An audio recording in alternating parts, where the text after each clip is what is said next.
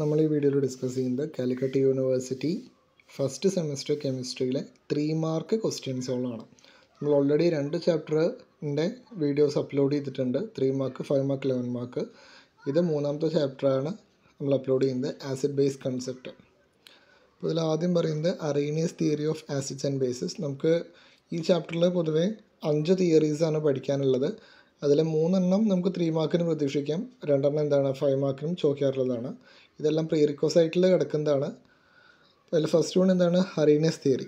അപ്പോൾ Arrhenius theory പ്രകാരം എന്താണ് ഹൈഡ്രജനെ വിട്ടുകൊടുക്കുന്ന ഇതെന്താണ് ആസിഡും, അതേപോലെ ബേസ് എന്ന് പറഞ്ഞാൽ എന്താണ് ഹൈഡ്രോക്സിൽ കോമ്പൗണ്ട്സിനെ വിട്ടുകൊടുക്കുന്നതാണ് എന്ത് ബേസ് എന്ന് പറയുന്നത്. അതിൻ്റെ ലിമിറ്റേഷൻസ് എന്തൊക്കെയാണ്? It is too limited to encompass all the compounds which exhibit acidic and basic behavior.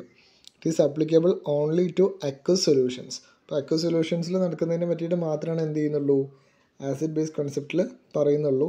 അതേപോലെ എല്ലാ കോമ്പൗണ്ട്സിൻ്റെയും അസിഡിക് ബേസിക് ബിഹേവിയർ നമുക്ക് എന്ത് ചെയ്യാൻ പറ്റില്ല, ഈ അറീനിയസ് തിയറി വെച്ചിട്ട് എക്സ്പ്ലെയിൻ ചെയ്യാൻ പറ്റില്ല.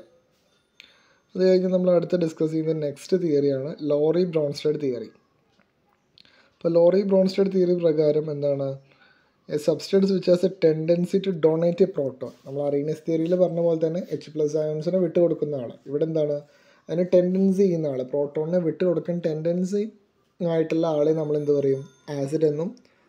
അതിൻ്റെ ബേസ് എന്ന് പറഞ്ഞു വെച്ചെങ്കിൽ എന്താണ് ഒരു പ്രോട്ടോണിനെ അക്സെപ്റ്റ് ചെയ്യാൻ തയ്യാറായി നിൽക്കുന്ന ആളെ നമ്മൾ എന്ത് പറയും ബേസ് എന്നും പറയും. അപ്പം ഒരു ലോറി ബ്രോൺസ്റ്റഡ് കൺസെപ്റ്റ് പ്രകാരം ഒരു ആസിഡിൻ്റെ നമ്മൾ സ്ട്രോങ് ആസിഡ് അല്ലെങ്കിൽ വീക്ക് ആസിഡ് എന്ന് പറയുന്നത് എന്താണ് അതിൻ്റെ അസിഡിക് സ്ട്രെങ്ത്ത് ഡിപ്പെൻഡ് ചെയ്യുന്ന എന്തിനാണ് പ്രോട്ടോണിനെ ഡൊണേറ്റ് ചെയ്യുന്ന കഴിവിനെ അടിസ്ഥാനപ്പെടുത്തിയിട്ടാണ് പറയുക. Next one Luis concept of acids and bases. According to Luis concept of acids and bases an acid is A substance which can accept A pair of electrons. നമ്മൾ നേരത്തെ പറഞ്ഞത് proton വെച്ചിട്ടായിരുന്നു, ഇവിടെ എന്താണ് നമ്മൾ ഇലക്ട്രോൺസ് വെച്ചിട്ടാണ് എന്ത് ചെയ്യുന്നത് ഇതിൽ പറയുന്നത്. അതിന് കുറച്ച് എക്സാമ്പിൾസും പറഞ്ഞിട്ടുണ്ട്. എന്താണ് all cations R Luis acids, അതുപോലെ all anions R Luis bases. Next എന്താണ് ഹാർഡ് ആൻഡ് സോഫ്റ്റ് ബേസസ്. അപ്പോൾ നെക്സ്റ്റ് നമ്മൾ പറയുന്നത് കോൺജുഗേറ്റ് ആസിഡ് ബേസ് പെയേഴ്സ് ആണ്. അപ്പോൾ എന്താണ് when an acid gives up a proton it has a tendency to regain the proton and hence it behaves like a base. അതായത് ഒരു reaction നടന്നിട്ട് ഒരു ആസിഡ് എന്ത് ചെയ്തു റിയാക്ഷൻ നടന്ന് പ്രോട്ടോണിനെ കൊടുത്തു. അപ്പോൾ കുറച്ച് കഴിഞ്ഞപ്പോൾ എന്ത് ചെയ്യും ആൾക്ക് ആ പ്രോട്ടോണിനെ തിരിച്ചു കിട്ടാനൊരു ടെൻഡൻസി ഉണ്ടാവും. അപ്പോൾ എന്ത് ചെയ്യും അത് ബേസിനെ പോലെ ആക്ട് ചെയ്യും. അതിനെയാണ് നമ്മൾ കോൺജുഗേറ്റ് ആസിഡ് എന്ന് പറയുക, കോൺജുഗേറ്റ് ബേസ് എന്ന് പറയും ഓഫ് പാരൻ്റ് ആസിഡ്. അതേപോലെ നേരെ എന്ത് ചെയ്യും ബേസുകൾക്കും ഇത് സംഭവിക്കും. അപ്പോൾ അതിനെ നമ്മൾ പറയുന്നതാണ് conjugate acid of parent base. അതിന് എക്സാമ്പിൾസ് താഴെ കൊടുത്തിട്ടുണ്ട്. നെക്സ്റ്റ് വൺ എന്താണ് ആംഫോട്ടറിക് സബ്സ്റ്റൻസ്. അപ്പോൾ എന്താണ് ഒരു ആംഫോട്ടറിക് സബ്സ്റ്റൻസ് എന്ന് പറഞ്ഞാൽ substance which can act as an acid or as A base is called amphoteric substance or ആംഫിപ്രോട്ടിക് substance. ഇപ്പോൾ വെള്ളം പോലുള്ള അവസ്ഥകളിലൊക്കെ എന്ത് ചെയ്യാൻ പറ്റും ആസിഡായിട്ടും ആക്ട് ചെയ്യാൻ പറ്റും, അതേപോലെ ബേസായിട്ടും ആക്ട് ചെയ്യാൻ പറ്റും. അങ്ങനത്തെ തന്നെ നമ്മൾ ഒന്നിച്ച് പറയുന്ന പേരാണ് എന്ത് ആംഫോട്ടറിക് സബ്സ്റ്റൻസ്. ഇനി അടുത്തത് ഹാർഡ് ആൻഡ് സോഫ്റ്റ് ആസിഡ്സ് എന്ന് പറഞ്ഞാൽ എന്താണെന്ന്. A hard acid is a Lewis acid in which the acceptor atom possesses one or more of the following properties. അതായത് താഴെ കൊടുത്തിരിക്കുന്ന ഈ പ്രോപ്പർട്ടീസ് സാറ്റിസ്ഫൈ ചെയ്യുന്നതാണെങ്കിൽ നമ്മൾ അതിന് എന്ത് പറയും ഒന്നെങ്കിൽ ഹാർഡ് ആസിഡ് അല്ലെങ്കിൽ സോഫ്റ്റ് ആസിഡ് എന്ന് പറയും.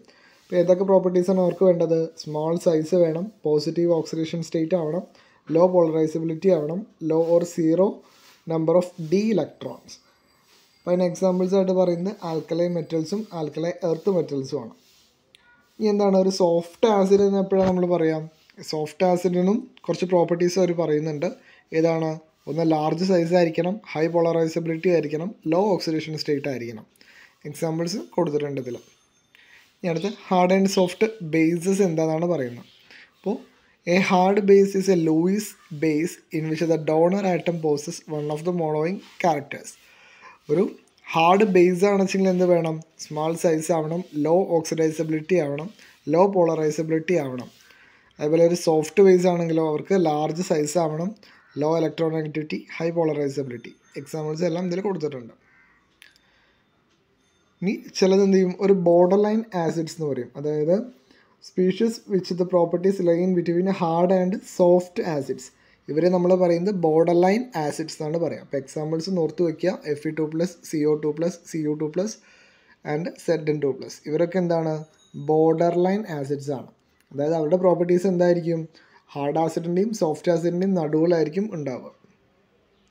അപ്പോൾ ഇത്രയേ ഉള്ളൂ ഈ ചാപ്റ്ററിൽ 3 മാർക്കിന് ചോദിക്കാൻ സാധ്യതയുള്ള ക്വസ്റ്റ്യൻസോടെ.